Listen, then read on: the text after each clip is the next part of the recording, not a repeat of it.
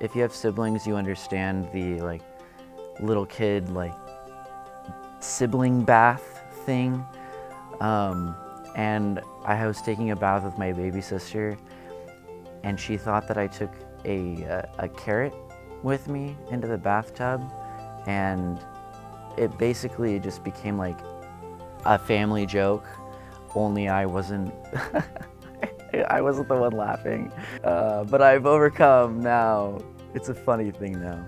I was at a track meet and I was getting ready to run this relay, and I was the first leg. Well, you know how they shoot the gun. Well, I was already really nervous. My boyfriend and all his friends were watching me about to start this race. And on your marks, get set.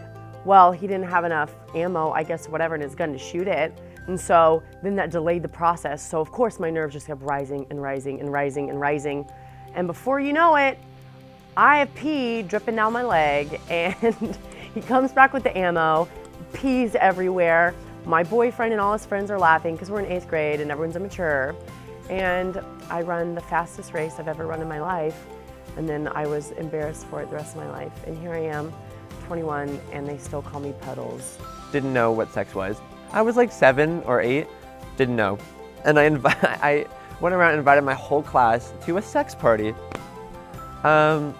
Super awkward, got called into like the principal and then the parents there, and they're like, do you know that your son's inviting people to a sex party? And they're like, Taylor! And I'm like, what? But I knew I had to do something with guys and girls, so I just assumed that's like what it was. If you invite girls and guys to a party, it was a sex party.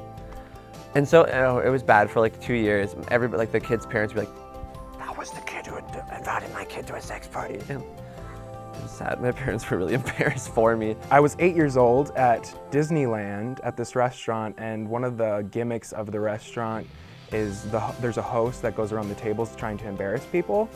And I went to the bathroom and did my thing, washed my hands, came back, and the host saw me coming back. He was like, hey, did you just go to the bathroom? And I was like, yeah. And he's like, did you wash your hands? I was like, yeah.